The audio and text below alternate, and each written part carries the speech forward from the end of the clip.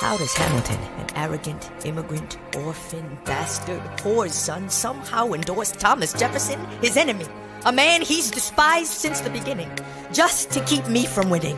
I wanna be in the room where it happens, the room where it happens, the room where it happens. You've kept me from the room where it happens for the last time.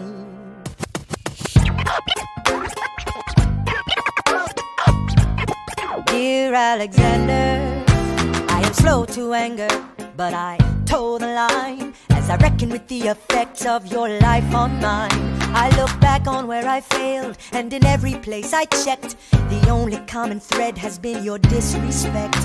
Now you call me immoral, a dangerous disgrace. If you've got something to say, name a time and place, face to face. I have the honor to be your obedient servant, A. Burr.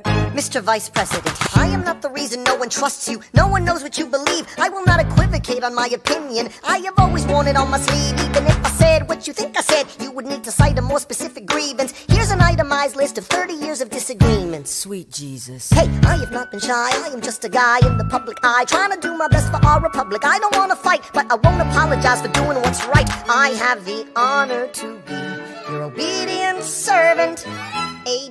Ham. Careful how you proceed, good man. Intemperate indeed, good man. Answer for the accusations I lay at your feet, or prepare to bleed, good man. Sir, your grievance is legitimate. I stand by what I said, every bit of it. You stand only for yourself. It's what you do. I can't apologize because it's true. Then stand, Alexander. We hawking dawn, guns drawn. You're on. I have the honor to be your obedient servant, A. Ham. A. Burr.